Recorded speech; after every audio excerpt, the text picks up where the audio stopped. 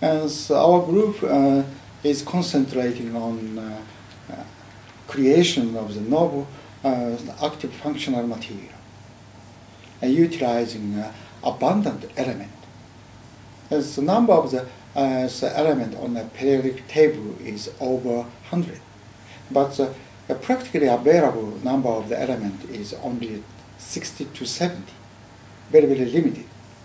This, our group want to realize a new functional material using these abundant elements by creating innovative nanostructure and unique electronic structures.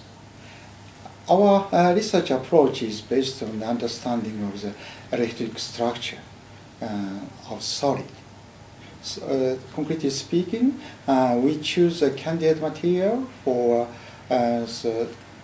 certain and objective active function. So we choose a candidate material and analyze the electric structure using various spectroscopic method combined with calculations. And second, we practically synthesize the material and examine the properties. But the obtained material is not so good for our purpose.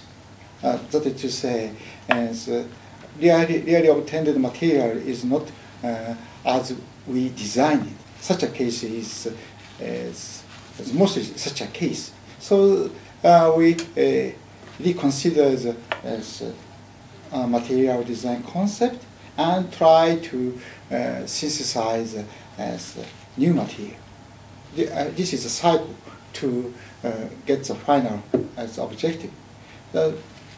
Unfortunately, we sometimes discover the unexpected material with very, very wonderful functions. This is the most fun for as a material scientist. So, our research achievement is summarized into 3 items. One is high performance transparent transistor. This is based on oxide glass transistor. So this transistor has a large electron mobility, which is 20 times higher than that of the amorphous hydrogenated silicon. Amorphous hydrogenated silicon transistor is widely used as a backplane of the currently used LCD panel.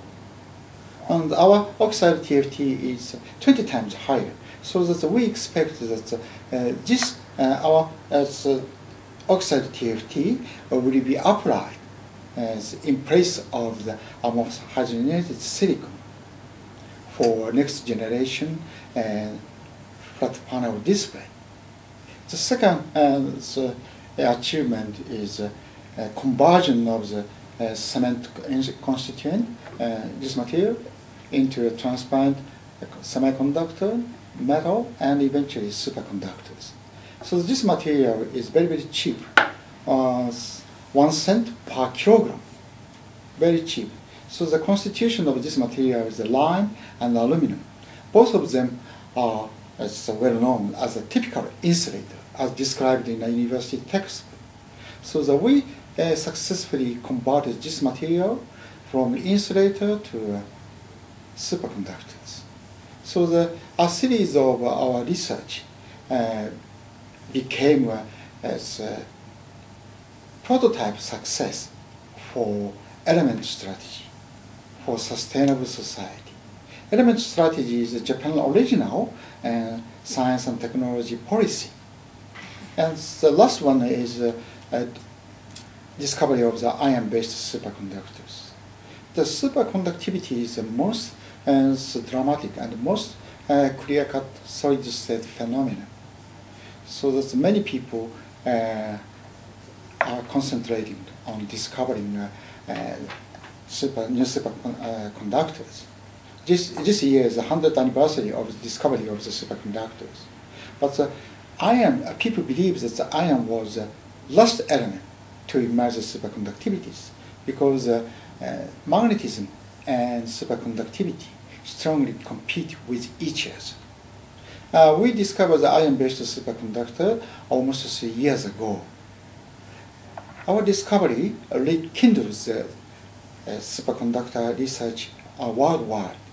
In the past 3 years, more than 1,700 papers have been published to date. This is world record. And from the 2010, and our research group is supported by the new government research project, so-called the FIRST project. The objective of our project is to discover the new type of the superconductor and related material. So that we are concentrated on exploration of the new superconductors and new active functional material. The second is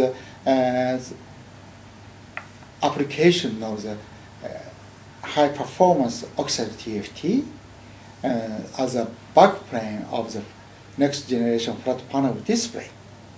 We expect that the new flat panel display with our transparent TFT will be put into market in this year.